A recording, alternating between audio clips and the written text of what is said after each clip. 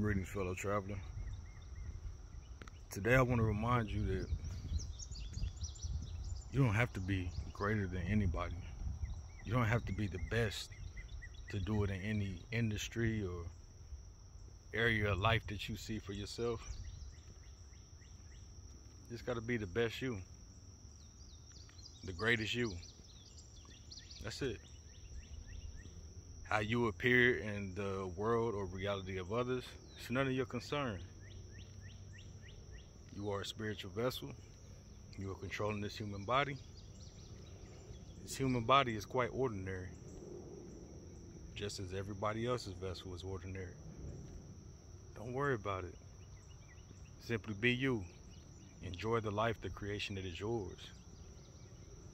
More importantly, trust in who you are and move forward with that love and light in your heart. It does reflect back in your experience. Until next time, be blessed. And please, don't forget to smile.